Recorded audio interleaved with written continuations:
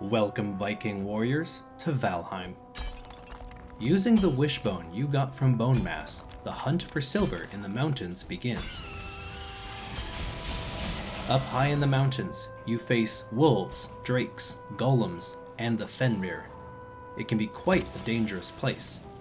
Fighting a flying ice dragon can be quite intimidating, but today I have 5 ways you can use to defeat the next boss, Moder. Finding Moder's lair may be difficult. You may have to explore several forts located in the mountains before even finding one of her Vegvisirs. To summon Moder, you need to bring 3 dragon eggs to her altar. They are heavy and weigh 200 each, and they can't be transported via portal. Likely, you'll be bringing ones that you find from the other mountains, but you may also be lucky enough to have 3 dragon egg nests on the same mountain as Moder. Before fighting Moder, you should clear out the rocks and trees nearby and flatten the area as much as you can. Visibility and mobility are important. Moder has 2 breath attacks. The one that she uses from the sky can be pretty harsh. You can try dodging it, or hiding behind something when she uses it, but a reliable strategy is to use the hoe to create a solid pillar of raised ground. The advantage of doing this is that this pillar is completely indestructible. No matter how many times she attacks, it will never go away, and it's small enough that it won't get in the way that much. Now that everything's ready, let's get started. Method number 1 is using melee with a shield, as well as a bow for ranged. When you start the fight, you should have a full set of upgraded wolf armor, a wolf fur cape for frost resistance, a silver shield, and some health and stamina meads. While Moder is flying, she will occasionally fire a barrage of ice bolts. Hide behind the pillar we made to avoid damage.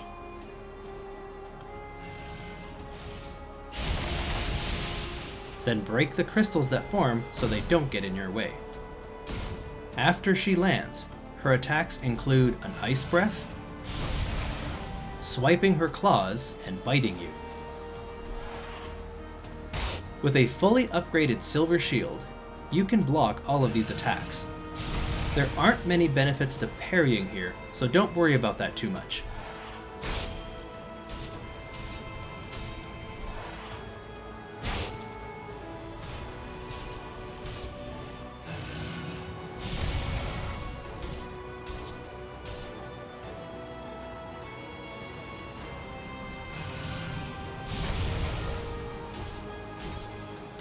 You can also dodge roll all of these attacks, including the ice breath if you have the timing right.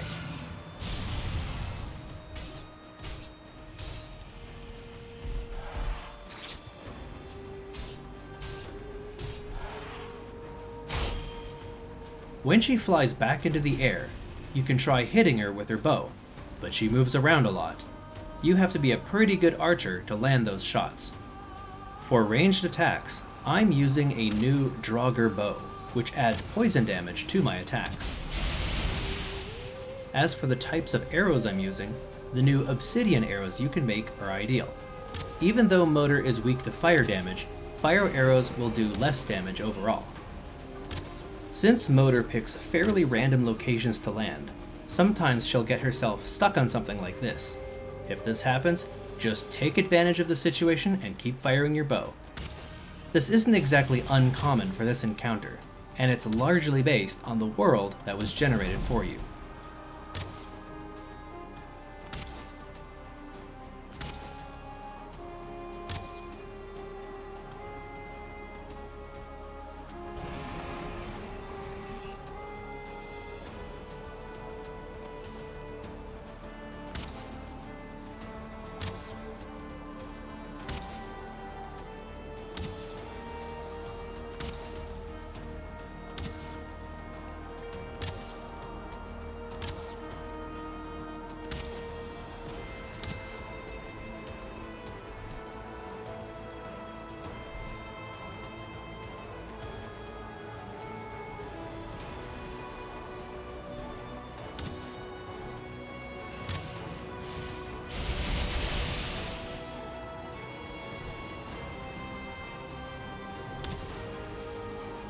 Let's talk about our new silver weapons for a moment. When you discover silver, there are 7 new melee weapons for you to unlock. The silver knife is decent with its fast attacks, but Motor has a large collision box that pushes you back. The short range of the knife may cause you to miss a lot of attacks. The spear is pretty decent, but it consumes a lot of stamina quickly.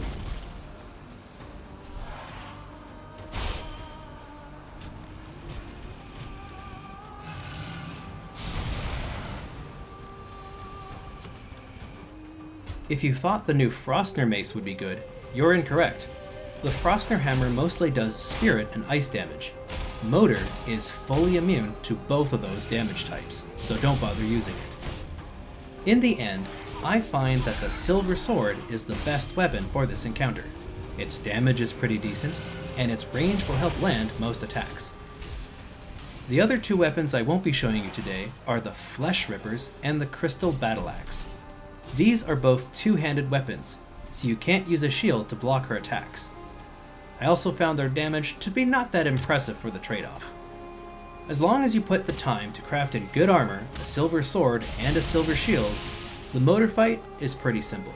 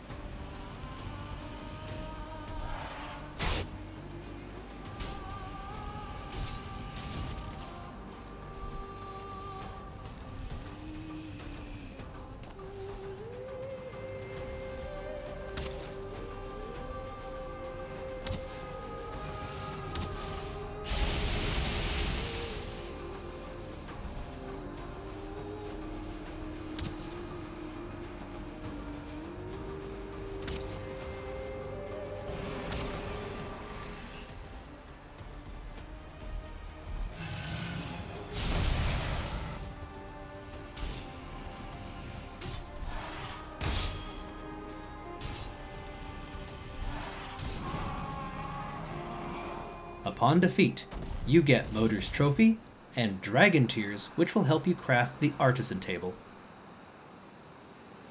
If you don't feel like meleeing and would rather just use your bow, we can cheese the AI a little bit for method number 2. Before spawning Motor, dig a trench under the altar. This is kind of similar to what we did back with the Elder. Make sure you dig as close to the altar as you can. You want the gap to be small enough that Motor won't fit, neither will her Ice Bolt attack. It's also a safe idea to dig around the altar so you can change positions if you need to. With our trench finished, it's time to test it out. There's no rush to get into the trench, but once she starts using her abilities, it's time to hide.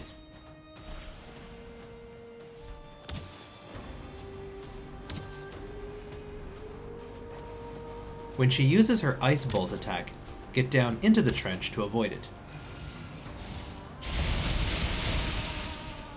If you want to play it safe, you should stay down below, but I decided to climb back out for some extra shots. When she lands, she'll start using her Ice Breath and melee abilities. If you're not at a safe angle, like I was, the Ice Breath could still hit you. Once she gets into position above you, none of her ground attacks can reach you. Now it's just a matter of shooting her with your bow until she's dead.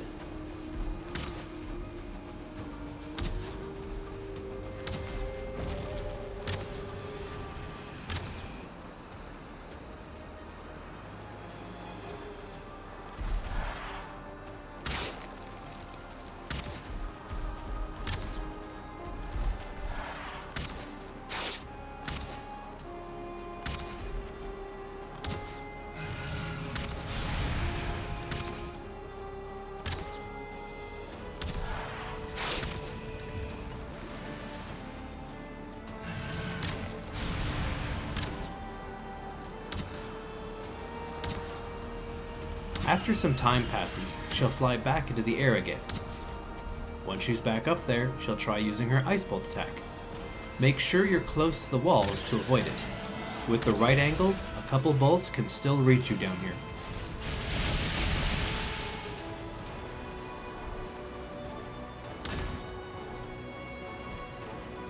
Once again, she decided to glitch on the side of the mountain.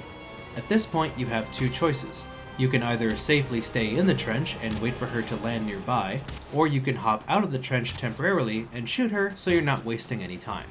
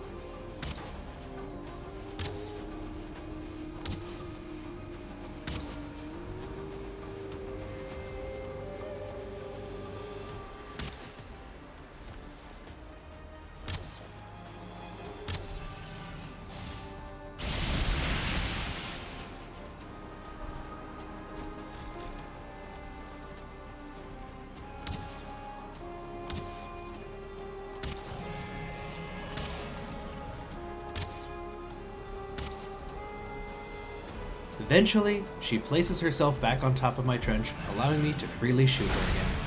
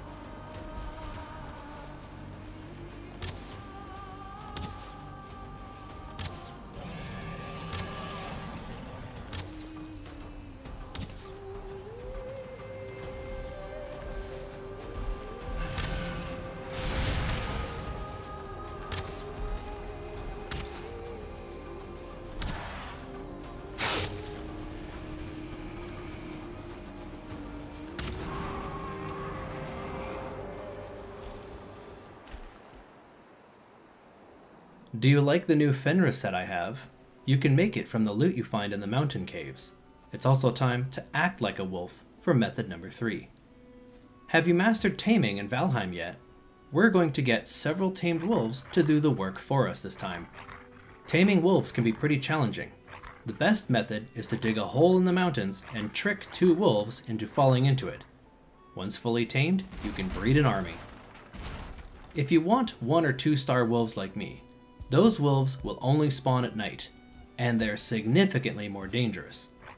For this method, I've tamed an army of 12 wolves. Let's see how well they do. On your trek up the mountains, some wolves can get stuck or lost, or killed by creatures along the way. Be careful on your trip. Once I got to the top, I placed them in a small pen to keep them safe until it was time to attack.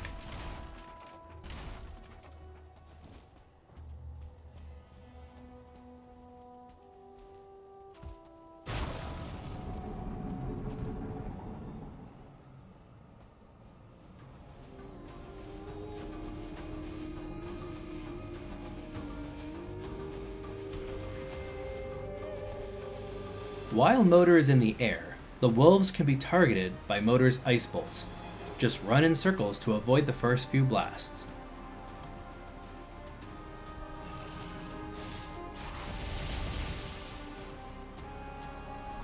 Once she lands, let the swarm begin.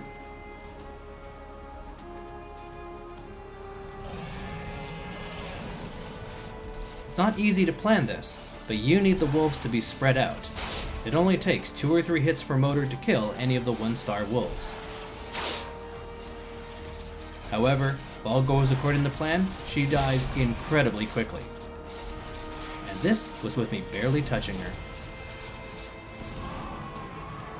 If you want to duplicate this method, then you need to bring at least 12 1-star wolves at a bare minimum. Maybe 15 would be better. Did I mention how Motor is weak to fire damage? But I already said fire arrows are weaker than obsidian, so how are we going to do this? For method number 4, what we're going to do is dig a pit and place 4 bonfires inside of it.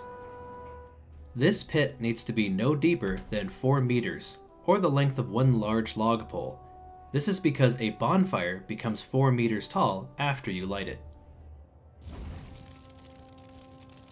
Once you've finished digging it, try to fit all 4 bonfires in the corners. Bonfire placement is incredibly picky, so if they don't fit, you'll either have to spend more time flattening the ground or make your pit a little larger. Also, make sure you have a little space in the middle where you can safely fit without being burned. For the last step, fill the top of the pit with floor tiles. The idea is you want it to be completely covered.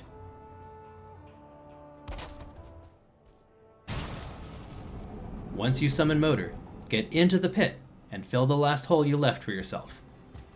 Motor will actually not use her Ice Bolt attack unless she has line of sight. Since she can't see you, she'll simply fly around for a bit. Eventually, she'll just land right on top of you. Once she lands, light the bonfires and get roasting. While she's up there, her melee attacks also won't hit. Now you just have to wait for her to burn to death. However, it's kind of boring to watch me repair 4 bonfires and watch a mysterious health bar go down, so let's play with this.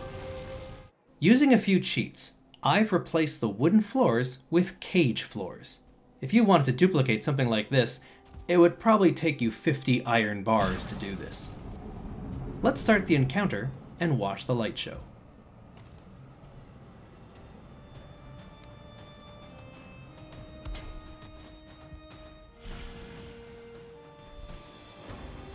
As you can see, Motor is flying around and not attacking, despite knowing exactly where we are.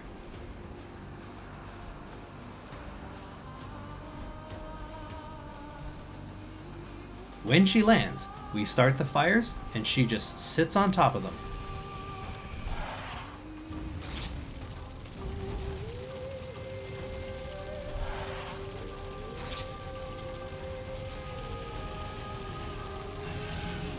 The only thing you need to make sure of is that the bonfires are constantly repaired. In the event her Ice Breath damages anything, make sure those floor tiles above are also repaired.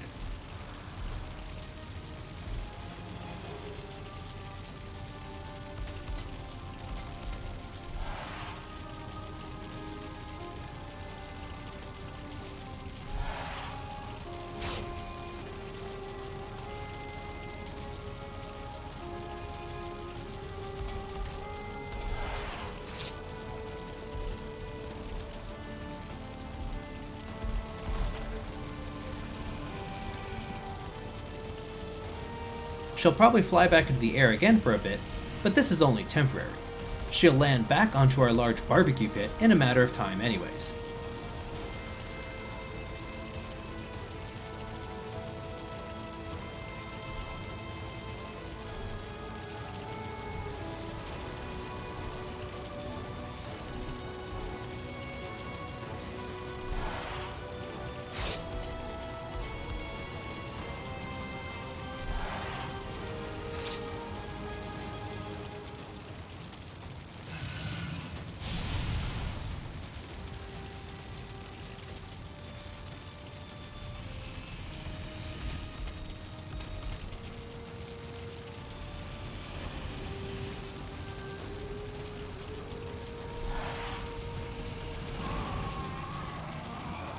After a couple minutes, our barbecue motor is complete.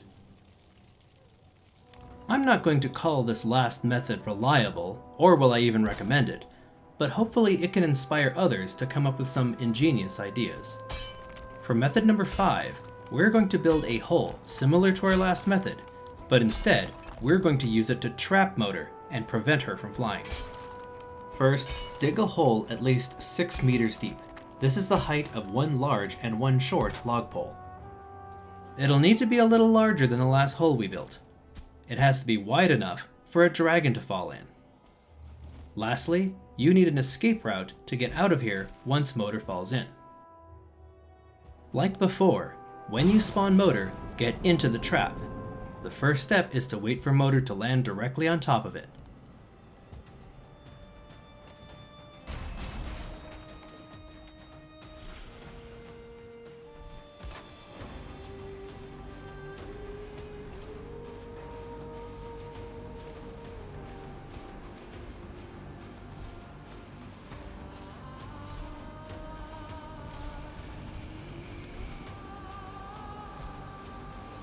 Once she lands, you want to break the floor tiles to get her to fall in.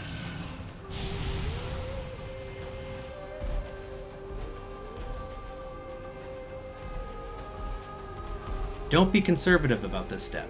You might have to destroy a lot of floor tiles to get her to fall.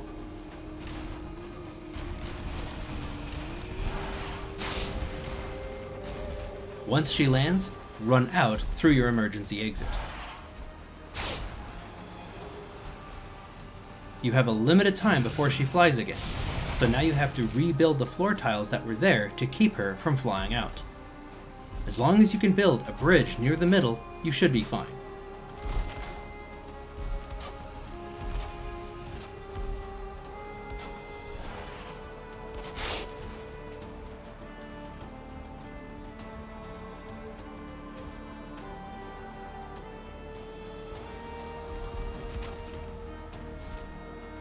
If she tries to fly, do not get in front of her.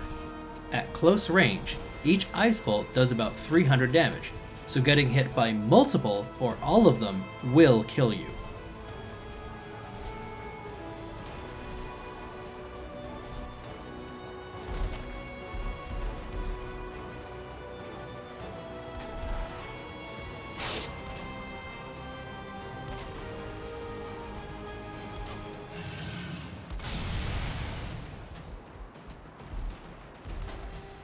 Once she's trapped, you can basically kill her however you want. While trapped underground, you can shoot her with your bow.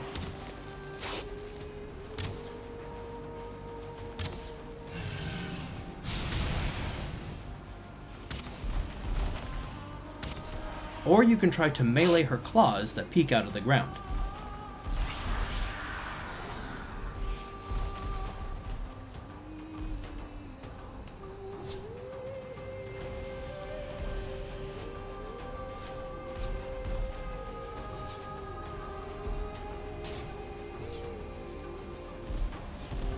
When she flies though, melee her from behind.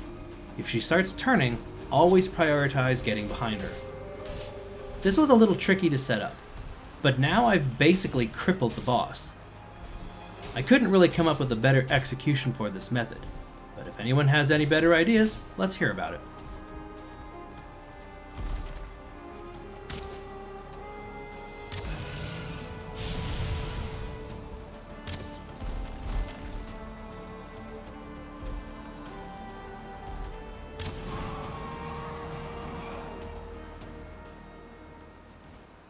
And that concludes 5 different methods you can use to defeat the 4th boss in the mountains, Motor. Defeating Motor and hanging her head at the sacrificial stones will grant you a special power that forces the wind to come from behind while you're sailing.